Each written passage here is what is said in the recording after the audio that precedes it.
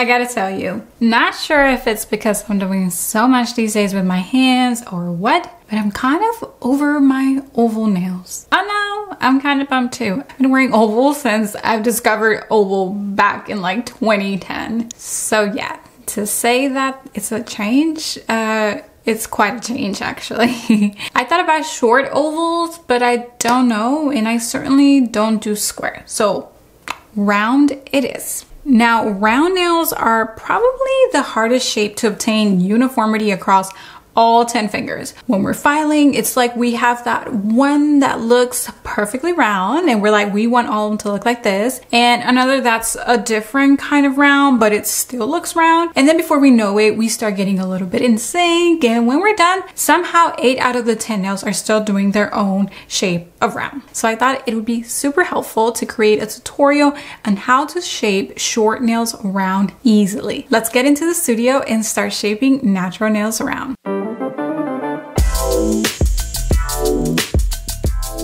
Hey there and welcome back, and if you are new here, welcome. My name is Paola of paolaponcenails.com, your source for all things premium soft gels and entrepreneurship in the nail industry. If this sounds like a niche you'd like to continue growing in, then at the end of this video, do consider subscribing to this channel and our weekly newsletter. Let's begin. Now, to shape any nail, whether it's an enhancement or a natural nail, I recommend 2 types of files. So here I have an emery board, and an emery board is a board or a file that has flexibility to it, like so. See, it's quite flexible. So an emery board, even though it's this long, is not actually good for tapering up the sidewalls when you're working on enhancements, because this emery board bends. And so the more pressure you apply to it like this, as you're filing, then you're gonna end up with like a groove or a rounded edge here versus a straight one. So for that reason, we recommend a board file. And a board file is one that it's, yeah, you can see it's a little bit bendy, but it's much more firm. And this is going to allow you to file and have a straight edge of whatever shape you're trying to file, especially like a coffin nail, like one of those ballerina nails. You wouldn't shape with an emery board because you have to apply a lot of pressure to the side to file it very straight, and this board bends too much. That may also be the case with your square nail. Maybe if you were trying to file the edges, again, it can bend, and this flexibility is not going to give you a straight edge, and then you're going to start carving into the nail that way. So board file is great for enhancements. Today I'm wearing an overlay, and this color here is from the new Nail Thoughts collection. It's called Sweet Tea. So I just thought it'd be great to wear this base and show you what shaping round nails can look like. So yes, they have a little bit of product, but the idea here is that you are also working on your natural nails and you still want to be gentle, okay? So this is what you're going to be learning today, how to shape your natural nails round, your short nails round. So I'm going to go ahead and grab my board file. Step 1 is shortening the nails straight like this. Make sure that they match the line of your cuticle area there, nice and straight. And you'll notice you would have also increased its thickness. And that's totally okay. Now it is time to flip your board file with a little bit of an angle. So not completely flat like this, more like this.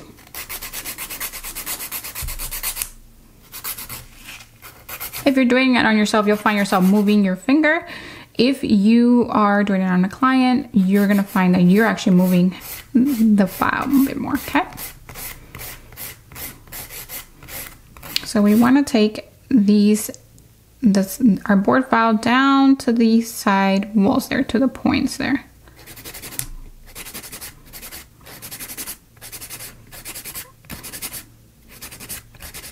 Okay. Once it's nice and even, you can check this way, make sure that not one area is hanging too low of the curvature.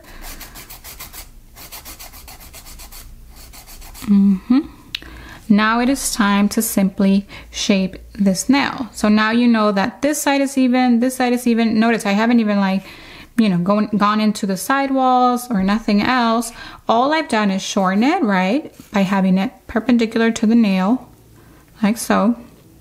And I've also taken it a little bit at an angle underneath the nail to flush the sidewalls straight. Make sure that the curvature of the nail is not hanging too low on either side. It's nice and even.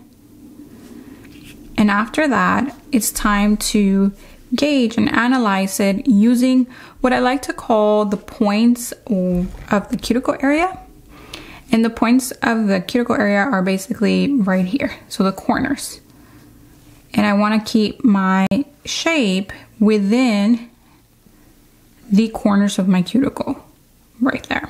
Okay, obviously they're not perfect corners. Your cuticle area is more rounded, but just try to find the corners of the cuticle area of your nail. And you want to keep the width of your shape no wider than the corners of your cuticle area. So I'm pretty much there. I really don't want to destroy what I've done here. If you're enjoying this tutorial, would you do me a favor and give it a thumbs up? I'd be so thankful. And if you want to learn how to shape 4 other very popular shapes, I created a mini course for you. You can check it out with a link in the description box below. Back to the video. So I want to go ahead and just straighten it out a little bit. So you're kind of squaring it off at this point, just a little bit. There's a little bit of angle on my board file. Once it's nice and even, this sidewall looks even to this sidewall there of the free edge.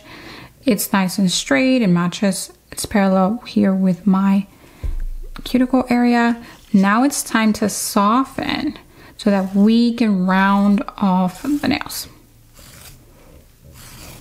And you decide how round you want these.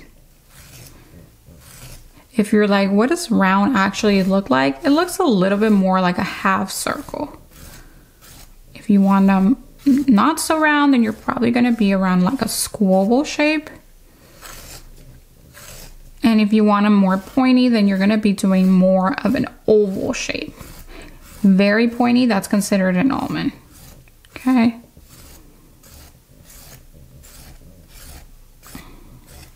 Okay, so that right there looks round to me. And now I'm going to proceed and do this round shape on the rest of my nails.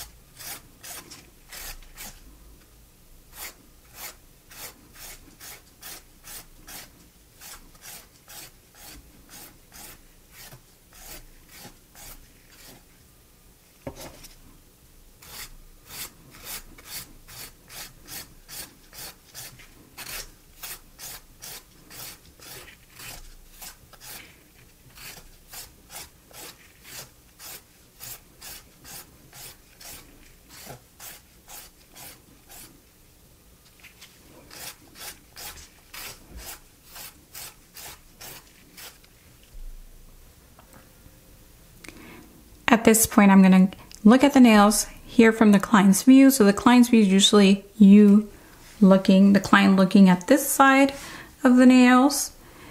And I'm going to adjust where I need to with my board file, though I'm pretty happy with everything. So client's view, everything looks nice and even where it's supposed to be. So now I'm gonna go to the technician's view or the DIY view, and I'm gonna take my emery board, and this is another reason why an emery board is so helpful.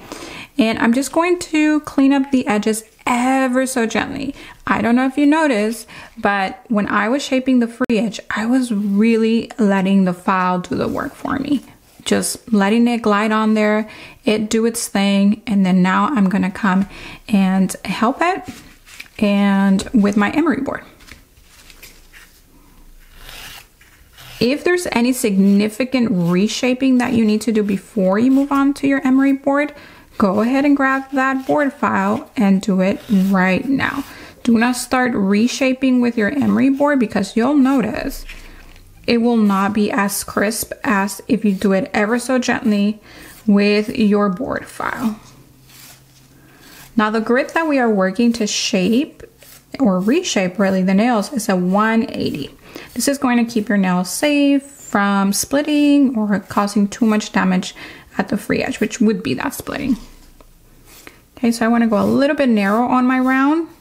So as long as your round is within the corners of the nail, it's still round. Okay, it's just a matter of how wide do you want those nails to be.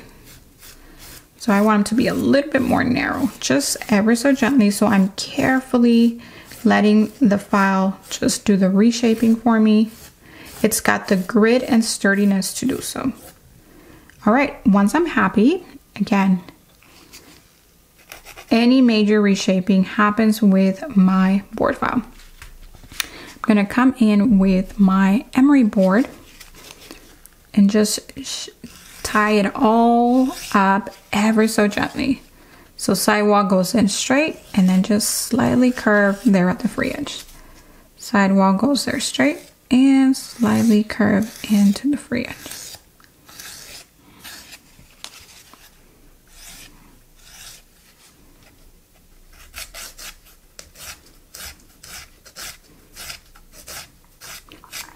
I promise you that if you just let your files do the work, you'll be so happy with your shaping and you'll notice such an improvement.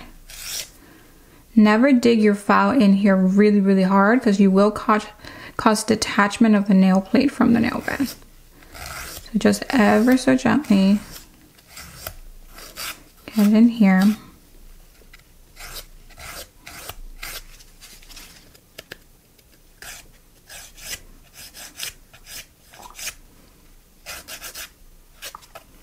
The emery board's thickness allows you to get in here without causing damage. Very gentle, tying it all up. All right, time to reveal, time to clean it up a little bit.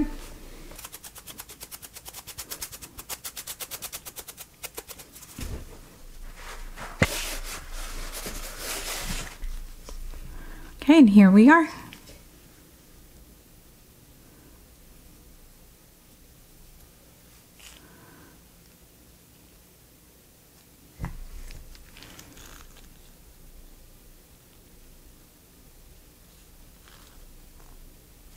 Remember, getting uniform round nails has to do a lot with using a board file versus a flimsy emery board. It also helps to envision half circles on the end of your free edge. Once you have a good board file, I'll link you to my favorites down below, by the way. Move uniformly throughout each nail. It is okay to taper ever so gently with your emery board, but only after your board file has done most of the work for you. Promise. All the goodies are always down in the description box below. Thank you again and see you next week. Bye for now.